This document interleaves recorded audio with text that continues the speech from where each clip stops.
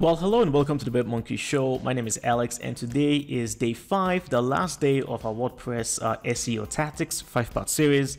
Now, I do apologize for not uploading last week Friday. I had some technical difficulties with my camera, but here I am. It's Monday and I'm uploading the final part. Now, how was your weekend? I hope you had a great weekend. I had a good weekend. I had a haircut and I hope you like the haircut.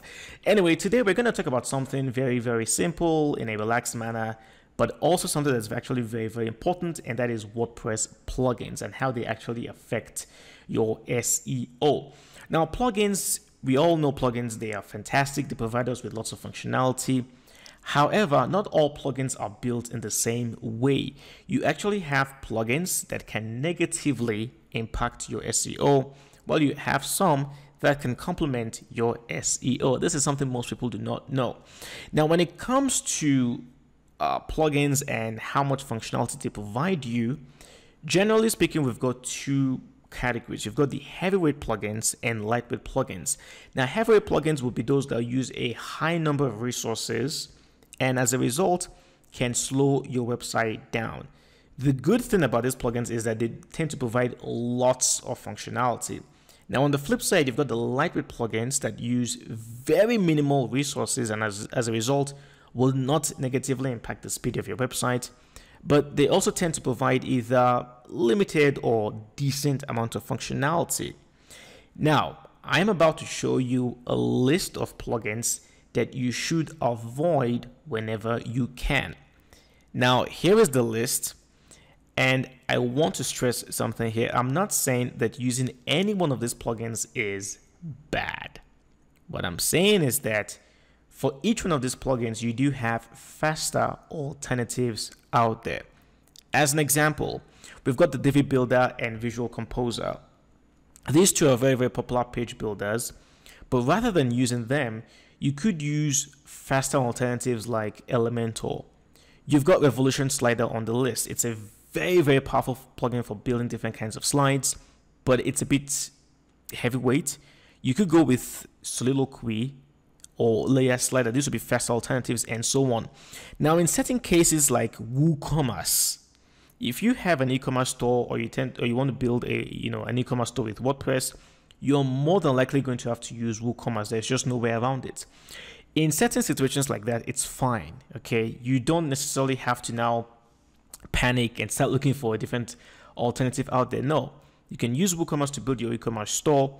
And in fact, if you already have a site that you've built with Divi Builder or Visual Composer, I'm not saying you have to rebuild the entire site all over again. No, you can stick with them, but in certain situations where you've got less important plugins, like let's say Backup Buddy or Evolution Slider, I would recommend that you stop using them and use different alternatives out there. Now, here is a list of some of the lightweight plugins that are also alternatives to the ones I've mentioned in the previous slide. So like I said with Revolution Slider, rather than using Revolution Slider, you can use Layer Slider or Soliloquy. Rather than using the Next Gen Gallery plugin, you can use Envira. Rather than using WP Bakery, Visual Composer, or Divi, you could use Elementor.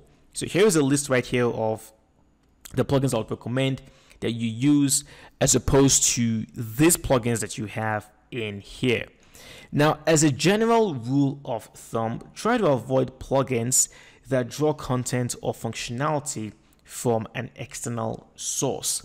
There are a lot of websites, especially blogs, that use this, I think it's called Related Posts plugin, that will draw content or posts from other websites that are similar to the article that the user has just read.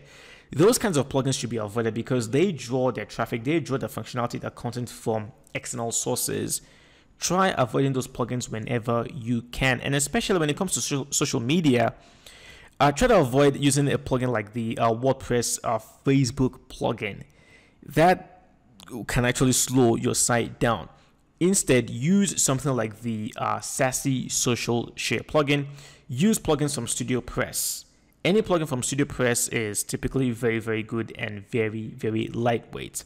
And finally, one thing to remember is that in the WordPress plugin repository, we do have over 50,000 plugins available. So it's more than likely that you will find an alternative to a plugin that you're already using. Again, let me just stress that using any one of these plugins isn't necessarily a bad thing. I'm not asking you to panic and run around and start changing them. No.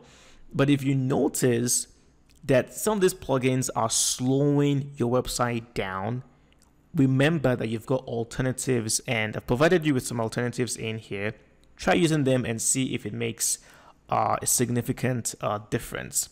So that's basically it for today's tutorial. Very simple tutorial on just the use of plugins and the kinds of plugins to avoid using and those that you should use instead. But I hope you found today's video very useful. If you did, be sure to hit the like button, and of course if you haven't subscribed yet, subscribe.